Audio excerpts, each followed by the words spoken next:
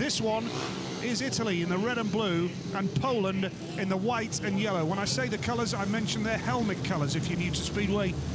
Red and blue helmet colours here for the Italians, and it is white and yellow helmet colours for the Polish nation here. Covatti red, Castagna blue for Italy, Patrick Dudek white, Bartosz Zmarzlik yellow for the Poles. This is heat number 6. Oh, what a start! Will that be pulled back? No, the race continues, because it looked there very much as though Covatti jumped the start, but that now has enabled Patrick Dudek to come through. Zmarzlik is third, Poland are on a 4-2. Dudek in for Matt Zajanowski, and watch out for Zmarzlik here now. Zmarzlik throwing the bike towards Nicolas Covatti, tries the inside run.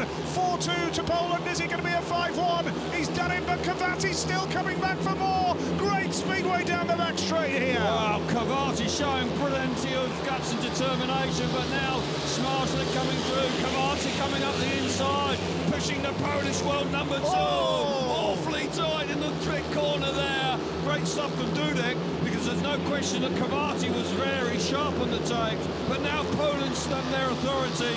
They must have been looking at this race as a potential 5-1 against the Italians, and now it's proving that they did have to work hard, particularly Zmarzlik.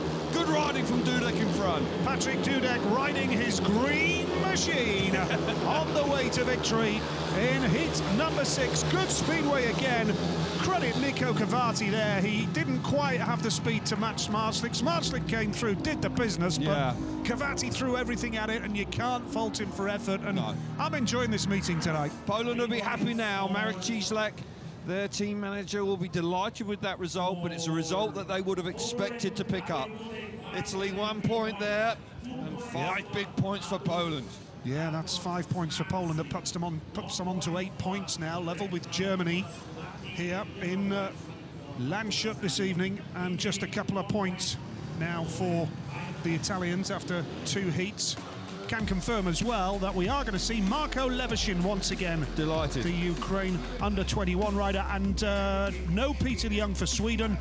He is indeed. We're just seeing the pictures, of course, now with Bartosz Zmarzlik and Nico Covatti working really hard. Finally, Covatti just running a little deep in that bottom corner, and that allowed Zmarzlik up the inside. But a good effort from the Italian, but the Poles just proved to be a little too strong.